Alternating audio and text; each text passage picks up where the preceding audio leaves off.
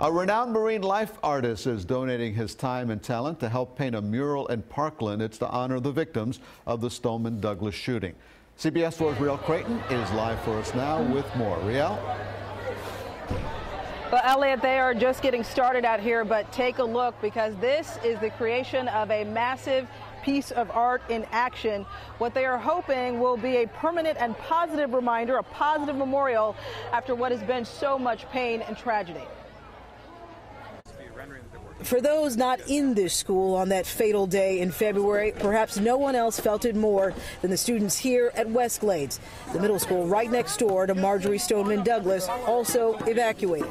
The students had come from Westglades, and we were very close to a lot of those students here. It's emotional for art teacher Deborah Golding. And so it's hard.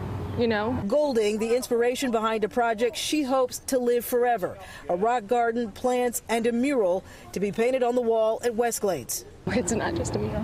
It needs to be remembered, and they need to be remembered. With the help of students, their creation, the ocean. My name is Marlee, and it sounds like Marlin and clownfish. 8th grader Marley Prager designed her own personal touch, the art she will paint in memory of her friend, the one who was in this art class with her just last year, the one who made her want to be a part of it, Gina Montalto, among the 17 victims. She means a lot to me. The idea here is to kind of look at this wall and imagine a beautiful ocean. He was the art teacher's favorite, renowned artist Wyland, donating his time and skill to make it a reality. 17 sea turtles for each life.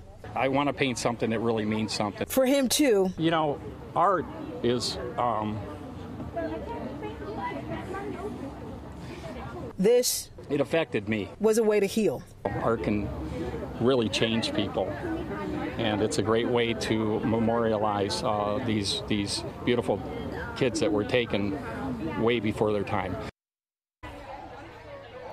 And that is just one of the 17 sea turtles that to come on this wall. This wall was empty just about an hour ago. They've done this all today. Some of the kids who will be out here painting are actually the siblings of the victims of the tragedy. They say they expect this to be done in about 5 hours. We're live in Parkland. Riel Creighton, CBS 4 News.